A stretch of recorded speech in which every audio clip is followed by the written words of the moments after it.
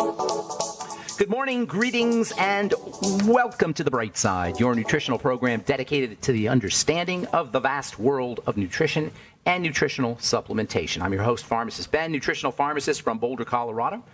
I use nutritional supplements where other healthcare practitioners use toxic pharmaceutical drugs and sometimes deadly medical procedures. If you suspect that there are natural nutritional roads to your vitality and health and well-being and to addressing your health challenges, whatever they may be, but you don't know where to begin, you have come to the right place. As you listen to The Bright Side every day, you are more and more in control of your body. You are more and more knowledgeable, and you know you can overcome any health challenge. That's why we are here every day on The Bright Side, helping clear up the sometimes confusing world of nutrition and nutritional supplementation.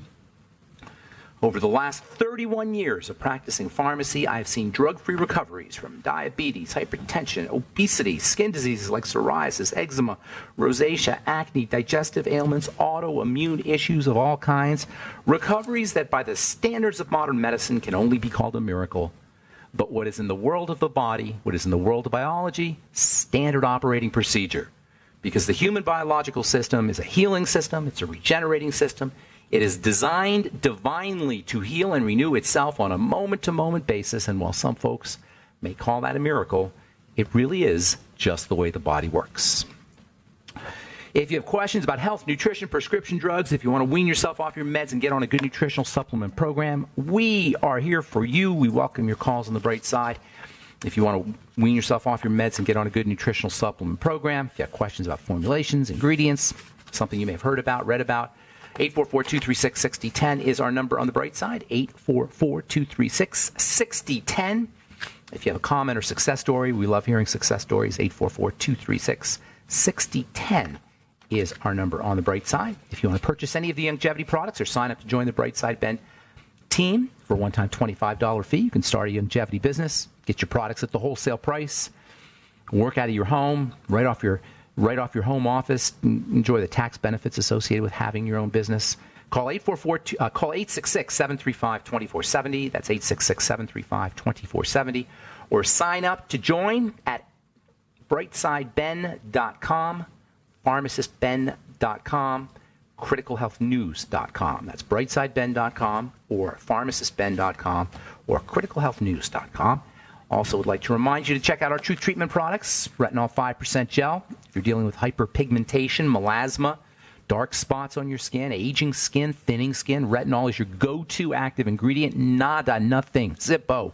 There is no ingredient on planet Earth that is more important. In fact, only vitamin C is as important as vitamin A for taking care of your skin topically, for topical skin health. And it really is a question of health. It's not just skin care. I don't even like that term, skin care. It's been so corrupted and diluted and adulterated and polluted by marketers and salespeople and companies, corporations that could care less about our skin. So they came up with this idea of skin care. Actually, when skin care started, we really didn't even know much about the skin. The skincare business really got going in the turn of the 19th century, in the turn of the 20th century, late 19th century, 1880s, 1890s. It all began with a lady named Helena Rubinstein. You may have heard of a makeup company, I believe, that's named Helena Rubinstein. Helena Rubinstein is the grandmother or the godmother or the mother of the skincare business as we know it today. She was a Russian lady, came off the boat in Russia, from Russia to the United States in the late 19th century. And she'd been making little concoctions in her kitchen in Russia. And she came here penniless, basically, and didn't know what to do, didn't have really any skills. So she started making her skincare concoction. And this was the late 19th century. Nobody really knew about skincare. The only people who paid attention to their skin were prostitutes and actresses. And it was considered actually kind of taboo for the average woman to take care of her skin. Helena Rubinstein changed all that. She said, hey, women, you can express your femininity, your power as a woman. This was getting to be the early 20th century when the women's lib movement really began, the women's liberation movement that didn't really begin in the 60s and 70s. It began in the turn of the 20th century. And anyway, so women started buying her concoction. But here's the point. When Helena Rubinstein was making her little concoction, we didn't even know what the skin was. We had no idea what the skin was. Helena Rubinstein didn't know nothing about the skin. And she was making products that basically just you rub on your skin and makes your skin feel smooth. But it's not, you're not doing anything to your skin. You're feeling the wax and the oil from the product. So it was a big scam from the get-go.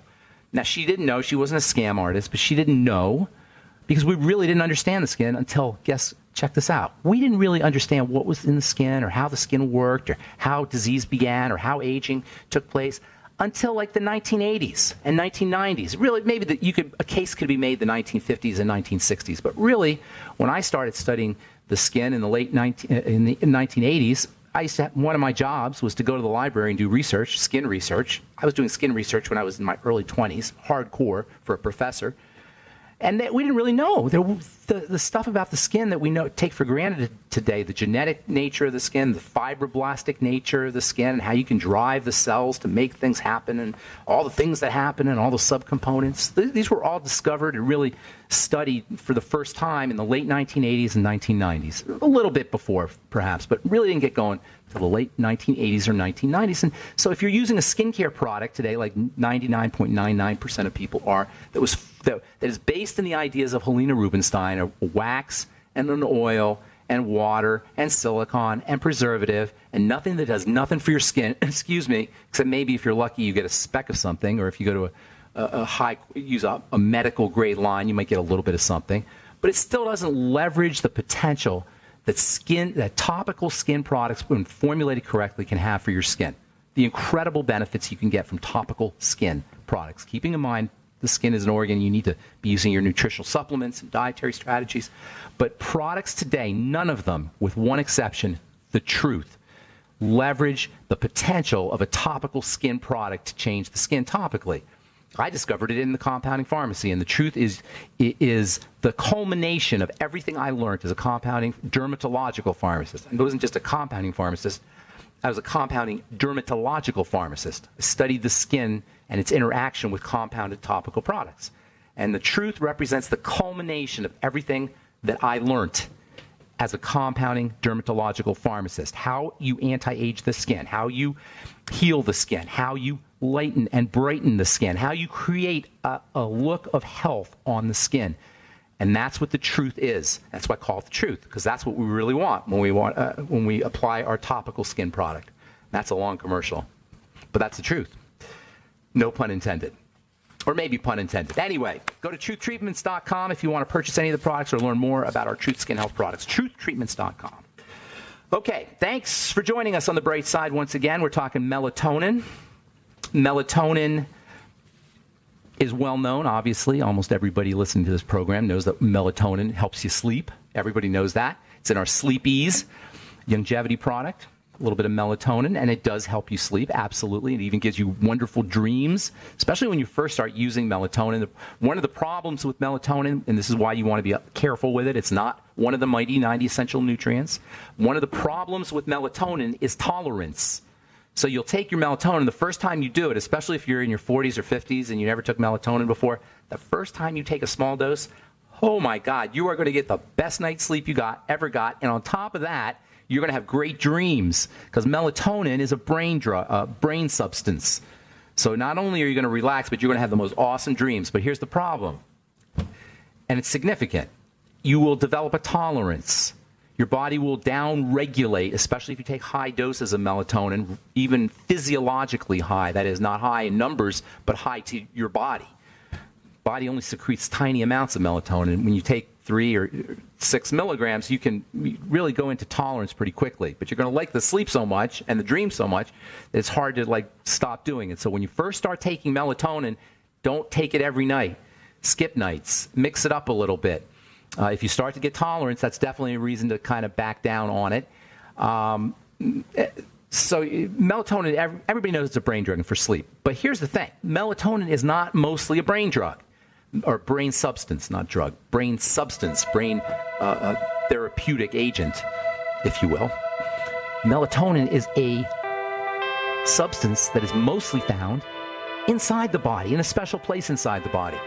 And this is so important because we miss out on a very powerful way to treat some pretty common and troubling health conditions. We'll talk about that when we come back from our break. I'm Pharmacist Ben. You're listening to The Bright Side. We'll be back after this.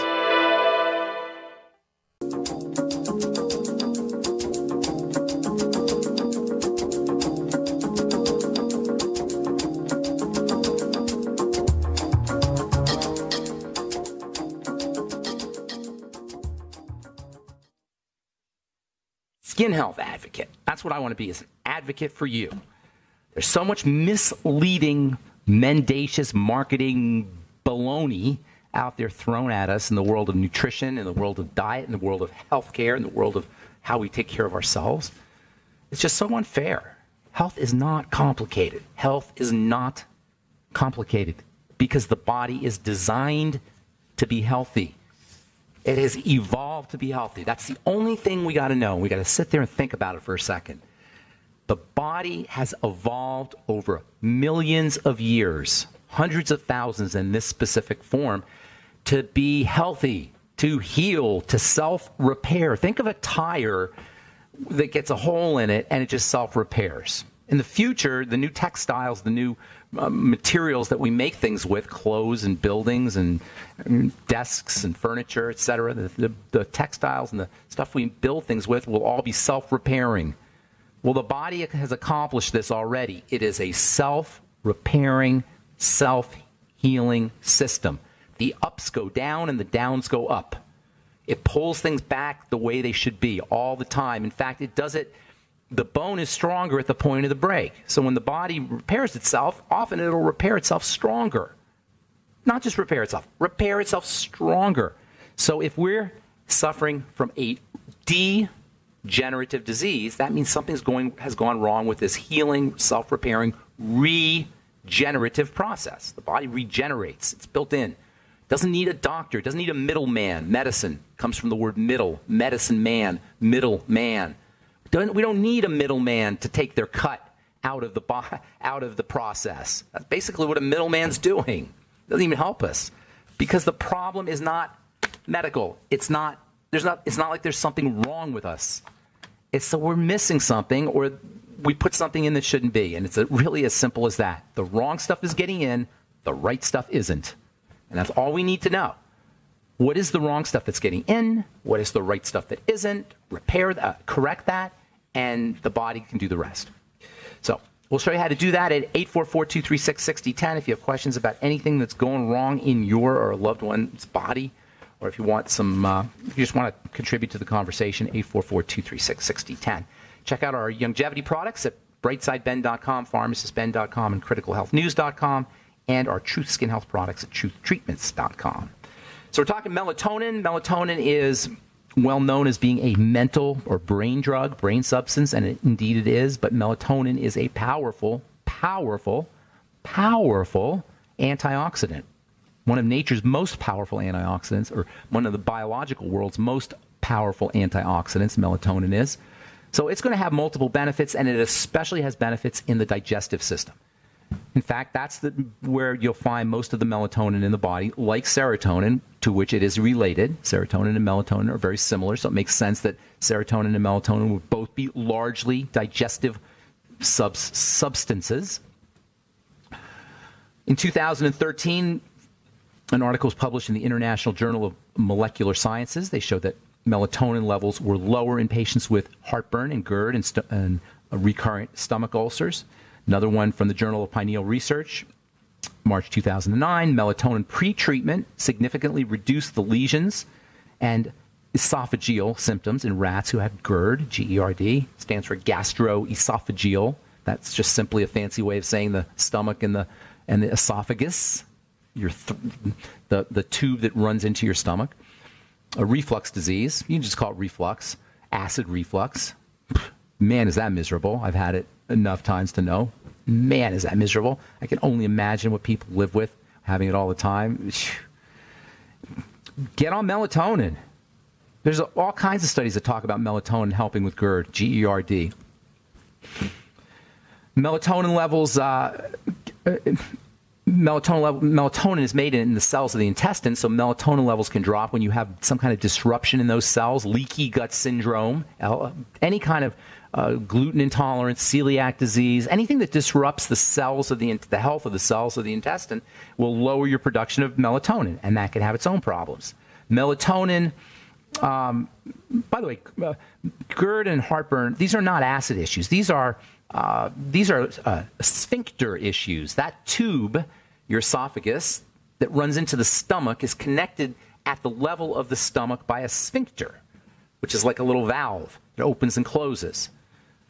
That valve is responsible for keeping acid in the stomach where it belongs. However, over time, that valve can become a little loose, especially if there's constant pressure coming upwards because your bacteria are off, your microbiome are off. When the bacteria are off, they emit gases, and that wrecks everything. Again, that's the start of all health challenges, including heartburn. So anyway, it's a sphincter problem. It's not an acid problem. And there's lots of foods that will loosen that sphincter. Mostly they're cortisol-inducing foods, sugar kind of foods, caffeine-containing foods. Sometimes chocolate will do it. Over time, that sphincter becomes loose, flabby, and acid can splash back up. Well, melatonin is helpful at tightening that, helps tighten that sphincter. Has an effect on that sphincter, makes that sphincter healthier, thereby keeping the acid where it belongs and keeping it away from where it doesn't belong, that is in your esophagus. And esophageal cancer is no joke. One of the leading causes of death by cancer, esophageal cancer. And it's can be related to excessive acid splashing into the esophagus. So you don't want that.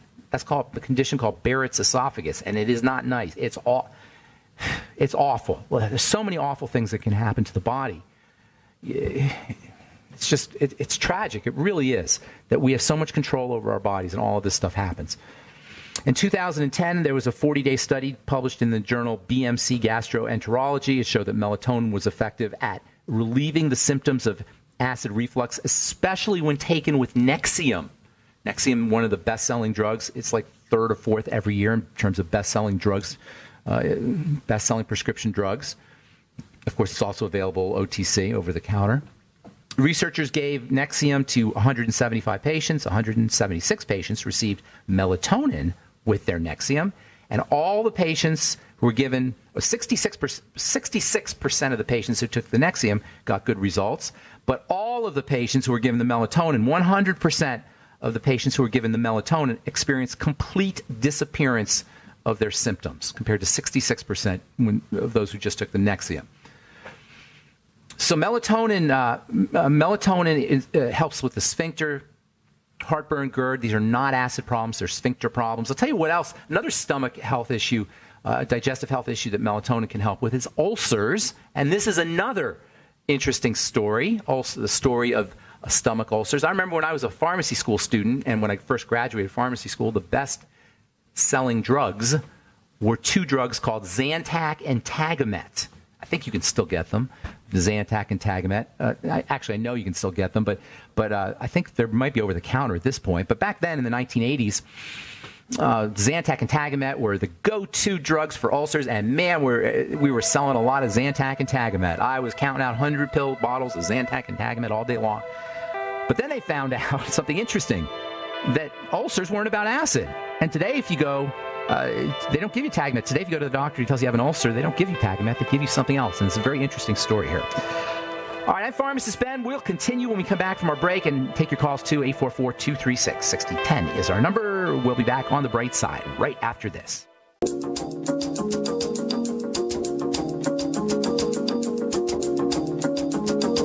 We are back on the bright side. Pharmacist Ben here. And we do have lines open at 844-236-6010, 844-236-6010. We'll get your calls here in a sec. If you want to check out our longevity products, please go to brightsideben.com, pharmacistben.com, and criticalhealthnews.com. We have archives and search engines and archives at benfuchsarchives.com, benfuchsarchive.com, both, as well as, thank you, by the way, to Peter in the UK for setting that up, as well as brightsideben.com, and you can purchase longevity products or sign up to join the Brightside Ben team at brightsideben.com, pharmacistben.com, or criticalhealthnews.com. Would love to have you on the Brightside Ben team. I'll be in Sacramento, by the way, helping build one of our team members' businesses. In fact, I probably should get the dates and everything. It'll be next week, next Friday, Saturday, and Sunday. That is that would be the 26th, the 27th, and the 28th of January. I'll be in Sacramento, in the Sacramento area, and I'm going to have to wait till our next break to get you the info because I don't have it off the top of my head here.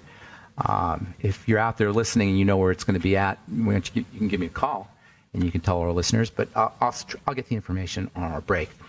If you're in the Sacramento area, I'd love to see you. That's not this Thursday, Friday, and Saturday, but next Thursday, Friday, Saturday, 26th, 27th, 28th. Okay, let's see if, you know what, I'm going to hit the phones here. We'll talk tomorrow. We'll continue talking about melatonin. I'm going to tell you an interesting story about about this whole idea of ulcers and acid and Zantac and Tagamet and melatonin. And it's a really interesting story. And it's an example of what is wrong with our medical model and why you can't really pay attention to what the standard, the typical or standard or mainstream information is about health and about the body. Science moves very slowly. Medicine changes very slowly. Science progresses funeral by funeral. That's a famous quote from Thomas Kuhn, who wrote a book called The Structure of Scientific Revolutions, and where he studied how science changes over the course of history. It was a classic book from the 1960s, and in the book there's a quote that says, "Science progresses funeral by funeral," meaning the old guard has to die out before new information reaches us. The problem is, before the old guard is dying out, they're spreading wrong information, wrong health information, causing all kinds of havoc until they die out. That's where the cholesterol hypothesis of heart disease is heading, by the way. Used to be acid causes ulcers. No, now we know it's something completely different, and it's a really interesting story that's behind that, which we'll talk about tomorrow as we continue talking melatonin and serotonin and also the stress hormone cortisol. I've not forgotten about that because that's next. The stress hormone cortisol and how all of these, the role that all of these very important substances play in terms of the health of the body and all in their relationship to light and the pineal gland. Okay, 844-236-6010 is our number. Let's go to Ray in California, who has been holding on for a while here. Good morning, Ray. Welcome to the bright side. Morning. Thank you. What's going on? I have a little bad. Yes, I'm calling. Okay. Kind of bad connection. We have a bad connection here. Oh, can you hear me okay now? Yeah. Go ahead. Okay. A year ago, I was diagnosed with Lou Gehrig's disease. Okay. And then I've exhibited the classic symptoms. So how old are you? How old are you, Ray? I am 64 years old. Okay, so this is great. You could be a new man in 6 months or a year, but you got to change your life big time. Big time. So body can turn on a dime, but you have to turn on a dime first, and then the body will follow. And you got some major changes to make in your life. You got a new normal. So, tell me about your life before you were 64. Did you have blood pressure issues, or were you on any medication, or digestive issues? What happened? You had something. You didn't just wake up one morning with Lou Gehrig's disease. That was pretty much it, basically, because my wife and I have been very much into health for many years. She's been studying health, ways to improve her health for many years, and she was 20 years old. She's 70, by the way. Okay. And we're very strong advocates of good nutrition, good eating habits, right. Good rest, all the above. That's going to serve you very well. But do not underestimate the likelihood, the very important likelihood that you were doing things wrong. You would not have the condition. It did not pop out of the sky. And I'm not saying this to beat you up, Ray. I'm saying this to give you your power back, so you become more powerful. If you say, I was just sitting around watching TV, minding my own business, and boom, I got Lou Gehrig's disease, you lost your power. You have nothing. There's nothing you do. But if you say, okay, what was I doing to my body for 60 years or 50 years or however long it was that put a burden on my body that all of a sudden the straw broke the camel's back and I became symptomatic. That's where you have power. Do you understand what I'm saying, Ray? It's not to beat you up or to make you wrong in any way, shape, or form. It's to make you stronger and more powerful at helping reverse this thing. Are you with me? I'm with you. I understand. Okay, good. So usually problems begin at the level of the gut. That's where the attack comes in. Lou Gehrig's disease is an inflammatory, just for the listeners, Lou Gehrig's disease, amyotrophic lateral sclerosis, is when you get this. It's just arthritis of the nerves and the muscles. It's a sclerotic condition. Amyotrophic lateral sclerosis means a thickening. Fibers start to form. These are all the manifestation of a whacked out immune system, of an over-inflammatory response. For some reason, the body is inflaming, and it's been chronically inflaming before you have ALS. Why does it inflame? Inflammation is defense. This is a fundamental idea in this whole process. Inflammation is behind all disease, and inflammation is defense.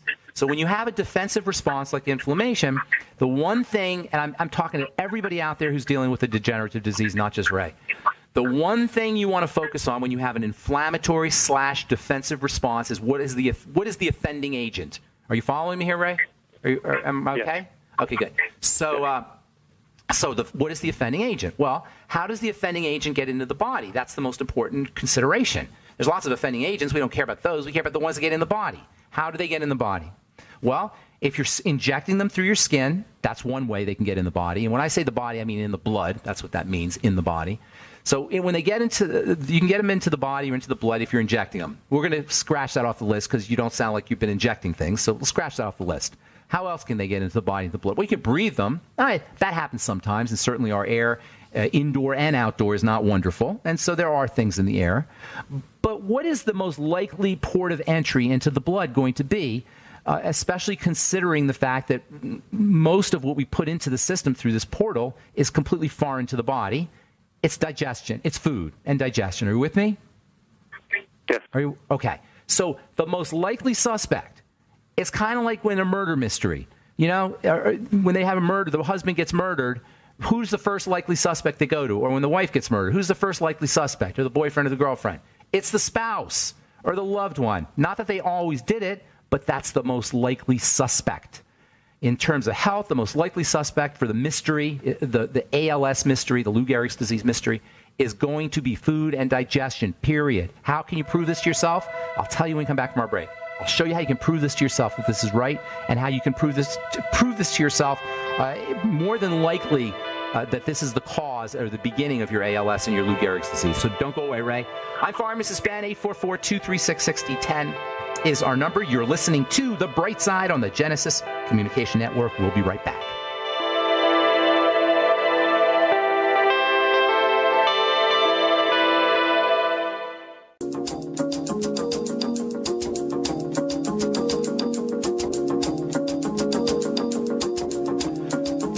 All right, we're back on The Bright Side. 844-236-6010 is our number. We're talking to Ray in California. You there, Ray?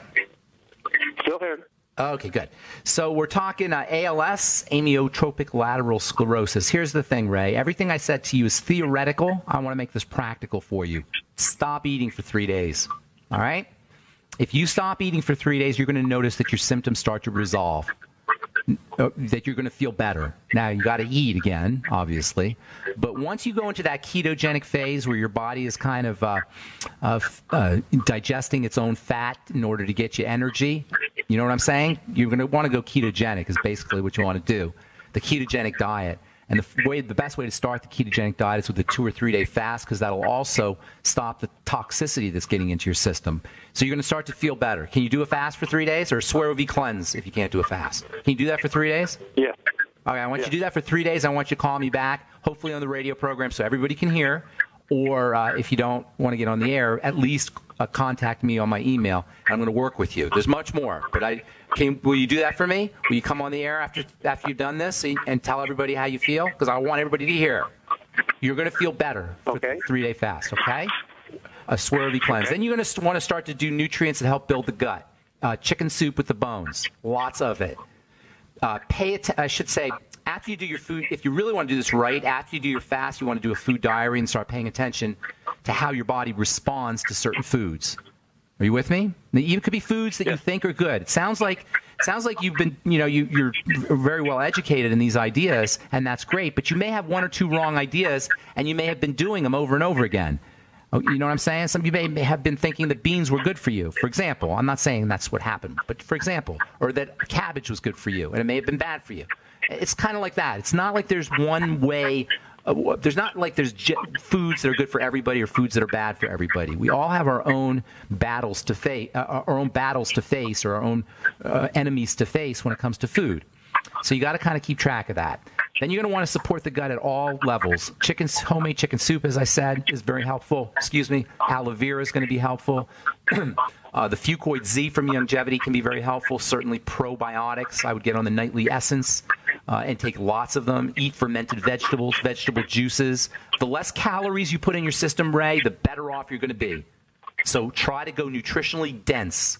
Do smoothies. Find a protein that you can use and do smoothies. You may have a problem with protein, so you're going to have to be a little careful. Whey might be a problem for you. Egg might be a problem for you.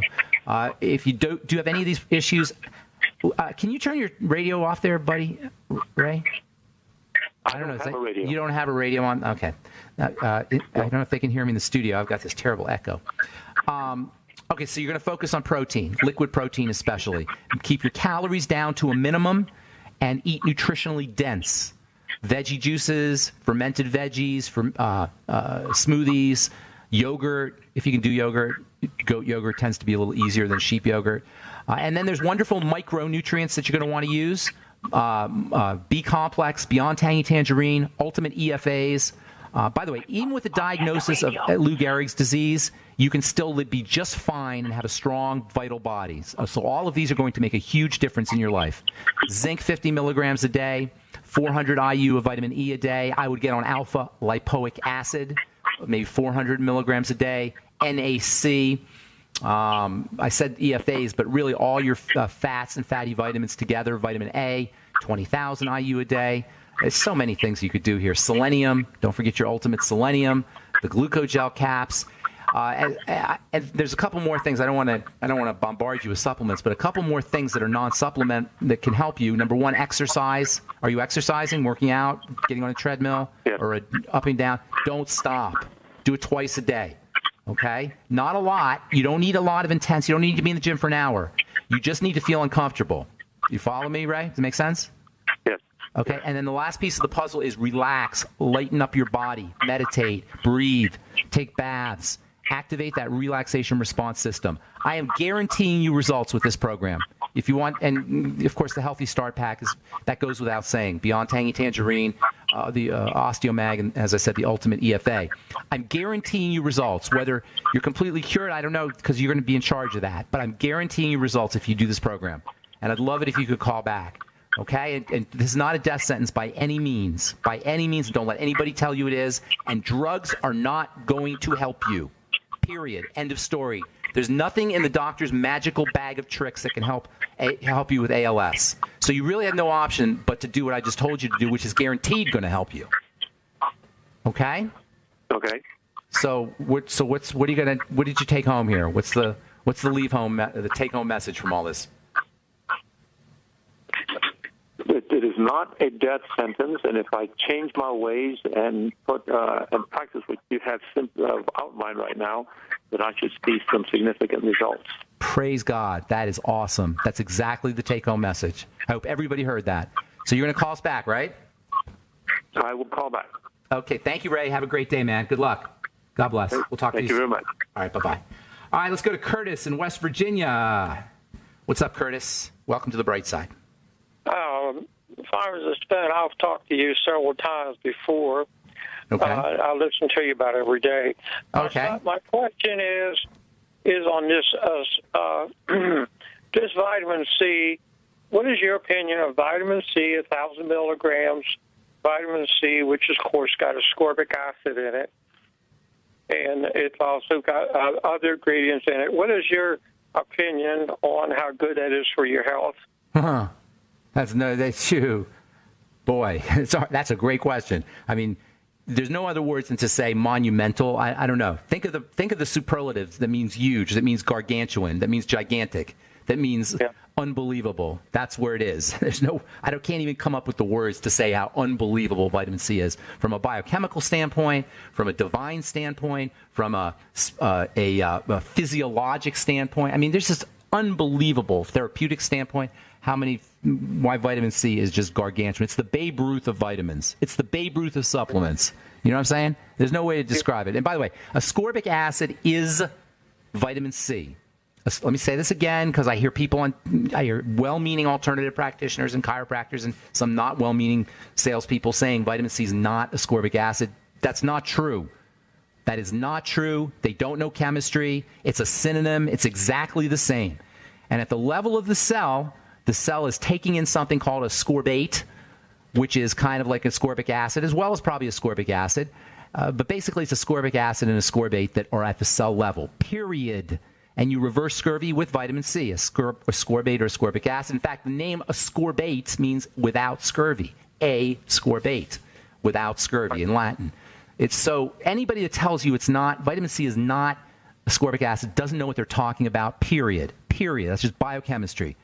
Now, they will tell you, let me just say this real quick. They will tell you that if you have other things in the vitamin C, it works better and natural vitamin C is better. And that is true.